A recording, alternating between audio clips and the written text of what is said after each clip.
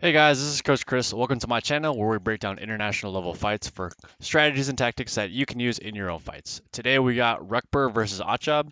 Recber is from Turkey. I've seen this guy do really well. I covered him a little bit earlier a few weeks ago, and then my favorite fight though was when he fought one of the El Chamali boys and almost lost actually. So that was pretty cool. And Achab's been on the scene for a while.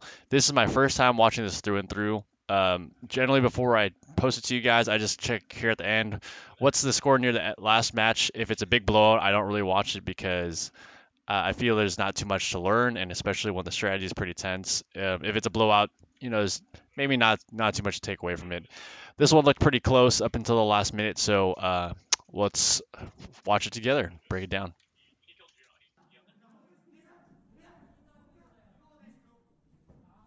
Achab generally smaller in his division, and Rukber I think is slightly smaller too, actually, but smaller guy fighting an even smaller guy for this weight.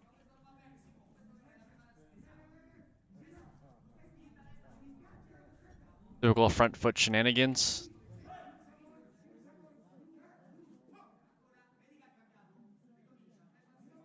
I feel like Achab, yeah. Google Career Certificates Oh provide my God. online training for Pause. in-demand. Apologize. That's going on. I was about to say I think Achab's gonna go soon. So far, all we know the last 30 seconds is that Rukber is the one kind of dictating the pace of the fight. Achab kind of looks like he wants to see what Rukber's game plan is or what he's sitting on here.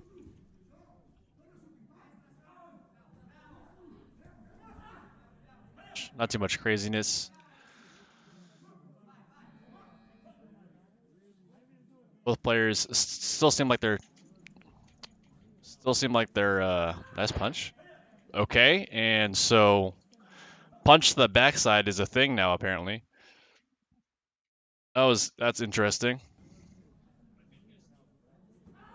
Like a flank side punch. That's interesting. So maybe add that instead of waiting for an open side punch the way I used to have to. You can just cancel and punch them in the back, and it's cool. Okay. Okay. Oh, game's opening up, but wow, both sides. Nice. So what I like here by Turkey, let's rewind this for a second. He got scored on, and as any good athlete or fighter is, if you get scored on, then you try to make the points back right away. What I like here is he used the same attack as he used before. So on the attack just before this, Achab blocked it, had that punch to the back, and scored. Recber gives him the same look, but instead of leaving it up there, he drops it immediately, expecting Achab to close. Now that he's closed, he can hit him with that the two-hand push or the hold him in place because he knows Achab's weight will be there, and immediately tries for the top. I like that he blocked it the first time, and on the second one, he goes for it a second time. I mean, he blocked the first one, which is typical and kind of normal, but I like that Recber went for this a second time right away. A lot of people here, I would have expected a flank shot. I think that's probably what Achab was expecting too. Recber went twice for the head, got the second one in, and that was also good because on the first one, Achab blocked. He's probably positioning. You can feel it when someone's trying to position on you. You'll feel them moving pretty solidly. So I think what happened here in this instance, Achab's moving for the after this block, Achab's moving for the counter. He can feel that Achab's trying to set up for this inside kick, and so he said, "Okay, well, I'll trade your inside body kick for the inside head kick," and it goes through. Immediately tries a third time, which is really good. Trying to attack three times because after you get hit in the head once, usually there's like almost sometimes there's a mental reset where this guy's I just got hit, and you're trying to reorient yourself. And Recber recognizes that, went for the third headshot. Good try. Achab responding right back, trying for his own, but none of it got through.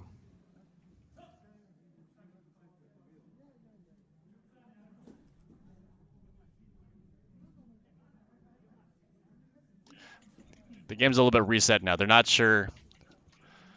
The reason they don't go right back into a flurry, I think, is because they're not sure if the opponent has adjusted to their adjustment yet. So they're kind of resetting the board, feeling each other out just a little bit, just to see what they have, what they're sitting on, if they're planning something. trying to get more information on each other.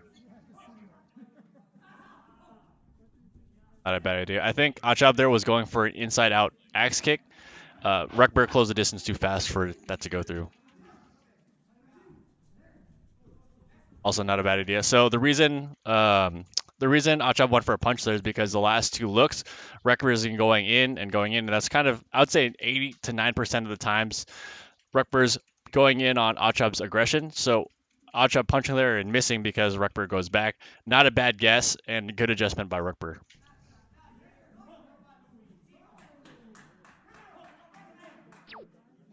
Bounce. Okay. Hard. Okay. Hard use.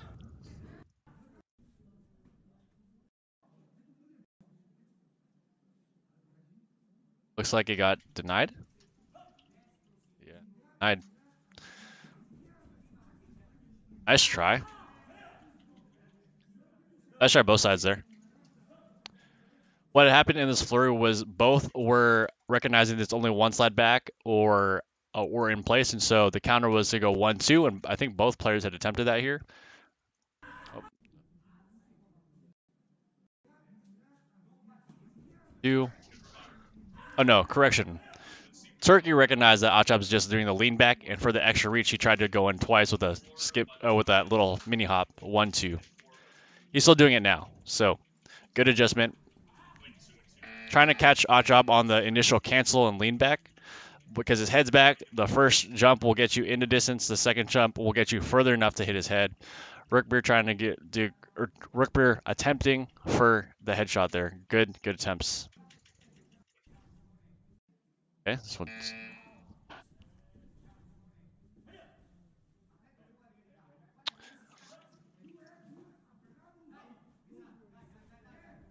I think Achab trying for the punch there again.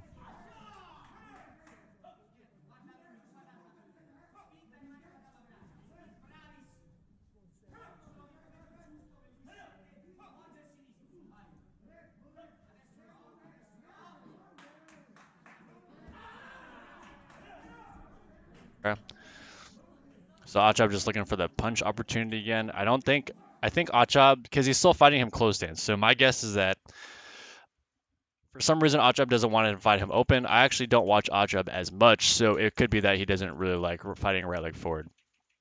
It seems like this is pretty much a stalemate so far, and so the game plan from Achab may have been keep fighting him like this, and then go for that backside punch. That headshot was lucky. Just as long as you watch that and we get the punches in, we'll pull ahead. Recber seems like he likes this left leg in front. He hasn't switched stance either, and because he was close to hitting the head on the first two attempts of that hop into the face, that hop to the face, I think he's opting to stay in the stance because the opportunity is there, and so he's going to try and maximize on that later or just during this match.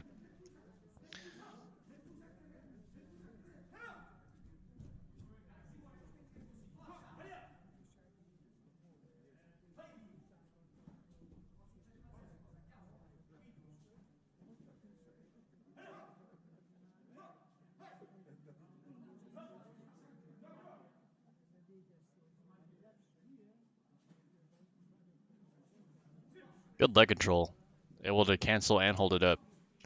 That's the next stage for you guys too. If you're able to cancel or you're able to do the flippy kicks, it's better to cancel and hold your leg up because obviously if you don't have to go down and back up, saves you time, allows you to counter faster. So if you guys are so inclined, feel free to start practicing that. Cancel, cancel, cancel, leave your leg up and still have power enough to hit.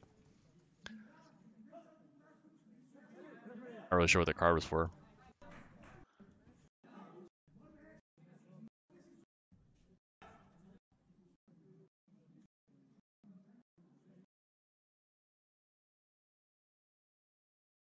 I hate ads so much. There we go. Achab tried to do what Turkey's doing there with the 1-2 to the face. Not bad. Not bad. Grabbing. Okay. 3-3.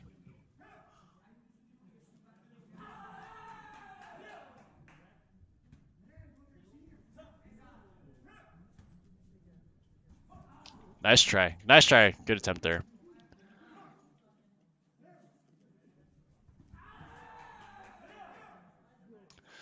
Something I would try with. So it seems like Turkey likes to keep his leg up, and it's pretty strong. It's you can screw with it, and it's gonna stay there. So what I might try as Achab actually is if I were to switch, I like his name's Mersham or Hosini, the one who fights Dehun a lot. He has this great punch where he'll fight you open stance, and then as your leg is up, he'll come in hard with that just a class, and then punch on top of that. So I think that would be a good option for Achab here, unless for some reason he's staying away from fighting him open stance. But I think given that Achab wants to punch, given that Recber has a really strong cancel and that thing doesn't go down, I think that kind of crash in cancel punch that Iran does would be a great technique to use here to cancel out Recber's standing cancel.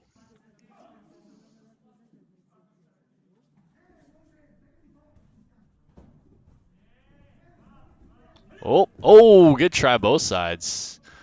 Achab knowing he was probably going to go out, being on that one leg, swinging it up, almost hit. Ruckber's left leg is crazy accurate, seems like, with that left leg out in.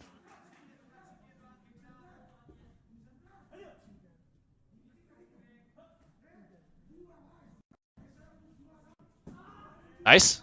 Oh, nothing. That's sad. That was a good hit.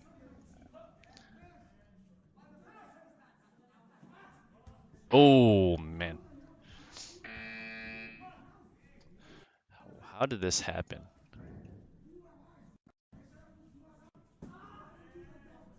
Right for the inside Iranian point. What happened here? Oh, so the way that breaks down is that was a good bait by Rickber. I think Achab was expecting a clash in midair, but instead of there being a clash, Ruckbeer bet that he could get his foot down and he could get in before Achab could lift his head to the face or his foot to the face, and he ends up winning that, which means he gets better position in the clinch, which is why Achab's off balance here and the headshot hits. So a good bait by Ruckbeer. So if you notice before here, the one before that, it's he has a little float and then they cancel and then down and Ruckbeer tries to go in. Tries it one more time, float, float, float, float. So he's still giving Achab the same look. So float, float, down. This one's float, float, float, float, forward. And on this last one, he's going to float, bring it down fast, and then blitz. So the first two set up this last point. Great setup by Ruckber there. Good job. Skip forward, skip forward. Oh, we're in. Last round, everybody. Last round. Nice. Good. I like these kind of attacks because usually there's a small lull in the beginning of a match where players are kind of getting situated. You're like 80% there because you're kind of gauging your opponent. Ruckber super experienced, able to get his head out the way, but Achab to tie the game up right away. That was I think great plan to do. Too bad it didn't hit, but that was I like it. I like it. Get set and go. Really deep attack. Great attack there. So Reckburn now knows it seems like that kind of blitz play he did in the second round near the end yields a lot of points. And it also looks like based on the scoreboard that Reckburn's inside game, even though Achab's still swinging, Reckburn's a little bit better at getting his foot on the headgear than Achab is. And so I think that's why he sticks to this game plan and why he's still trying for points. Yeah, no point. Floating rib punch? What happened there? Oh nope, nope. Yeah, Rugburn not minding that at all because his left leg out in is fantastic. Oh, that's such a shame. That was great by Achop here, right here. Boom, baits that front leg up just to swipe it in the middle. Boom. That one, that right there was really good. I think because he knows Ruckber's going to try and blitz. He knows that that has been the game plan the last couple of ones, where it's a draw down and then he's trying to get in. Achab doing the adjustment to try and get the inside point. I think that was great adjustment on Achab's part. Good job.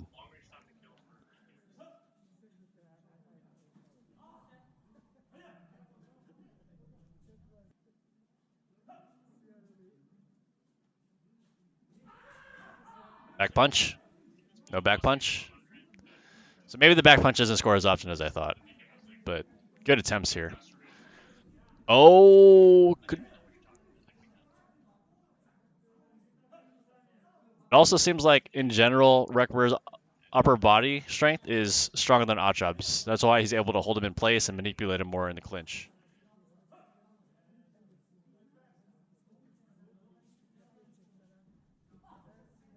Oop. Yeah, definitely stronger. For holding, okay. So what you could do there if you're off balance is I would suggest you watch Daehoon fight against what's his name? The GBR Sinden, and not the one where Daehoon loses, but Daehoon's adjustments against Sinden the next time is he has this great inside floating jump op ball, and it wrecks it like Sinden doesn't really know how to respond. I think there's a new. I'm sure they've probably come up with a counter strategy because that was a couple years ago, but if you're losing in the clinch fight, the option that I saw from Daehoon was to not fight them in the clinch. You want to back off and throw that floating inside op ball and score that way because both their hands are up pushing you. So that's an option, another option for Achab here if that was something he had practiced or felt comfortable doing.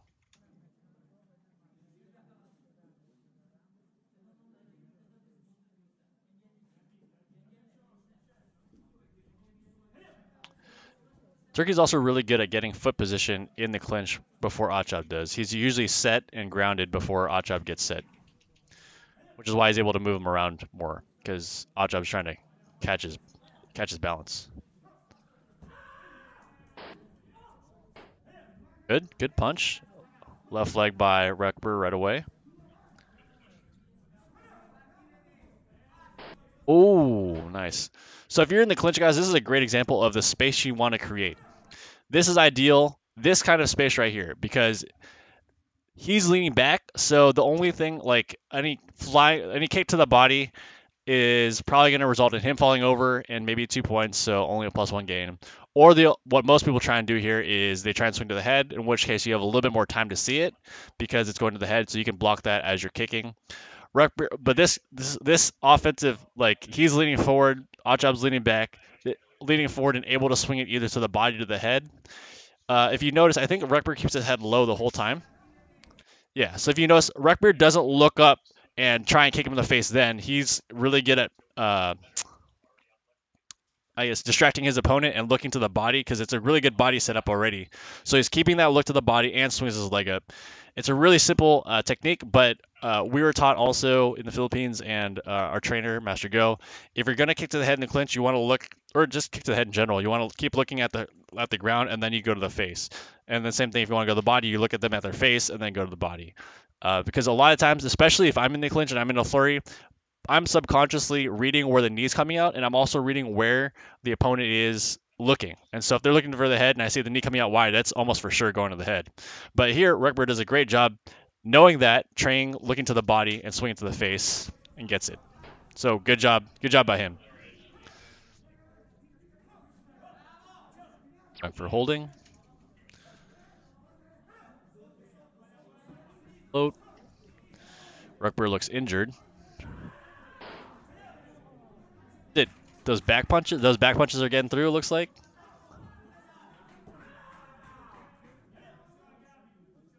Yeah, in the clinch, Recber is doing a great job there, making sure he's positioned. I didn't know they saw a card. I thought they lost a card. That was a good attempt. Knowing that Recber only has that usually uses that front leg, that spin kick to the body, not bad. Not a bad guess there. Boom, boom. Recber now just trying to hold the lead, and it looks like he's injured and his back hurts, so he's trying to just survive that. Oh, that's the nail. Oh, close. If that went to the face, that would have been pretty cool. Not a bad counter against the front leg there. Oh, and that's it. So all in all, I think Achab had some options. He's a lot better Taekwondo than I am, so maybe he didn't feel comfortable using them. I think against that front leg cancel, the Iranian punch would have done well. You can see Achab's punches going through the armor though, which is good. Rekber doing some great jobs with that great setup, the float, and then the down blitz and go. Also good setup, looking to the body and going to the head. Achab had some great punches in here.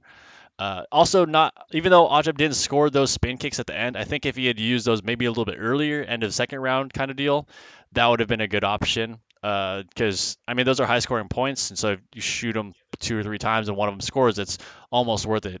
Or rather, it is worth it, assuming you don't get scored on. So there were some options here. It's hard to fight a fighter like Recber though, who's really good with his leg, really good at canceling, and these are both high level fighters. So as always, guys, I don't want you to take away just the techniques they're doing. Like, don't think, oh, it's just that. I mean, this one, the body positioning is good to take away, but more importantly, as always, I want you guys to take away the setups that they're doing against each other and why they're doing certain techniques. It's not just throwing the technique. It's more about how do I get my opponent to do something and then I can counter it so that way I can capitalize on that mistake, on that strategy mistake. You can learn technique, I think, through a lot of other YouTube videos, but putting them into the ring and being able to force your opponent into a pattern or make them guess you're doing a pattern and then changing it and countering and beating them that way, I think is overall going to serve you guys a lot better in the future. So keep watching these matches, guys. Keep studying, keep training, and I'll see you guys next time.